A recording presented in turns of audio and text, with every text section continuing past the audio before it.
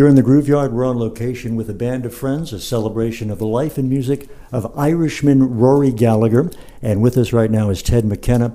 Ted, welcome to the nation's capital. It's very nice to be here. Yes. Very nice to see you. Last night, you were dynamite, and I know that Rory would be very proud. I said this to Jerry. 1970, Jimmy did The Isle of Wight. Taste played. He had a band of gypsies. 2018, Rory has a band of friends. Yeah, you could say that. Yeah.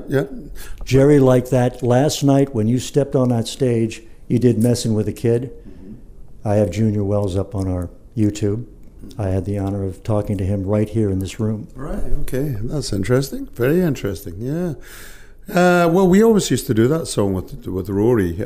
We've only just done it a couple of times as a band of friends before, so this is we're starting to do it. Coincidentally, when I was 17 and still at school, I played with Taste. I supported Taste, the original Taste. And what's going on? Yeah, when they were no, this is before that. This is the original band in 1967. Wow! And before that, I'd actually seen Rory in. He was in an Irish show band, and they played in my hometown. So I didn't know he was Rory Gallagher, or Rory Gallagher. And I saw the band because they were quite regular at the school youth club dance. But then in my first band, when I was 17, we supported the very first Taste, the first time he came over, and we supported him in Edinburgh. That band was as good as Led Zeppelin when they started. And I saw Zeppelin when they started. They sucked. They couldn't even do Train Kept A-Rollin'. I walked up and talked to Plant. He played the Wheaton Youth Center here. You know, they just flipped over from the new Yardbirds. But Taste, they had that certain something. You had it last night. I didn't know if I was watching Metallica or listening to Cream. I couldn't tell. I mean, it was so good. I told you that when I was on HMC, we opted to play Bullfrog Blues by Rory instead of playing it by Canned Heat every once in a while. Yeah. But cultural diversity has always been at the forefront with Rory Gallagher, hasn't it? Yeah, I'd say so. My experience of Rory was actually limited until I started, even when I played with him, to be honest, because I didn't know, I really wasn't aware of the breadth and depth of material that he'd done. But when I met Ronnie Drew and various other people over the years, Ronnie Drew from the Dubliners, and how much of a fan he was, and a few other people that had experienced the light and shade of Rory's work. I mean, eventually I caught up with a lot of it, because you got to remember I was on the road from 1966 with my bands, and the Sensational Alex Harvey band. I was over here. Coincidentally, my band in 1967 supported Robert Plant and the Band of Joy, and that's Bonham showed me how to spin my sticks. So if you see me doing that, that's because he taught me how to do that. Very interesting, Ted, because you don't always see what's the truth on Wikipedia or in the encyclopedia. You have quite a heritage as a musician.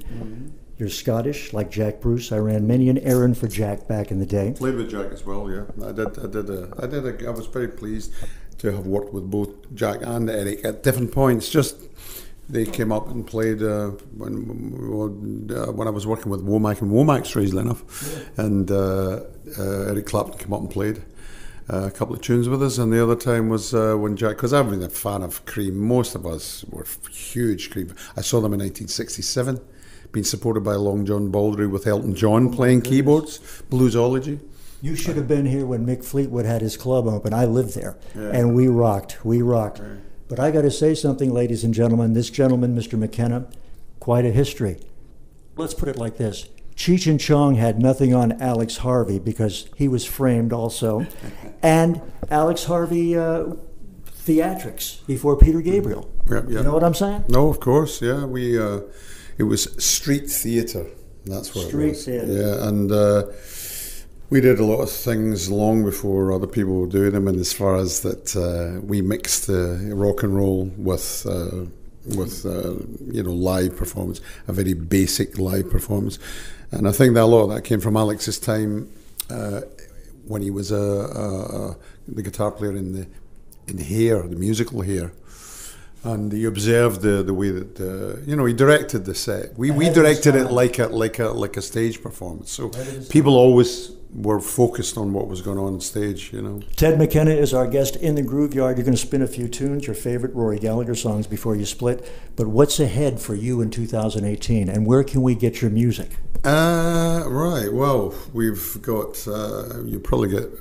You can get the albums that we've done up until now and the DVD on the bandofriends.eu. That's our website. You can order that on there. We've got 2 albums at the moment that are out there. One's half and half. We've got a live album, and we've got we just recorded a year or so ago.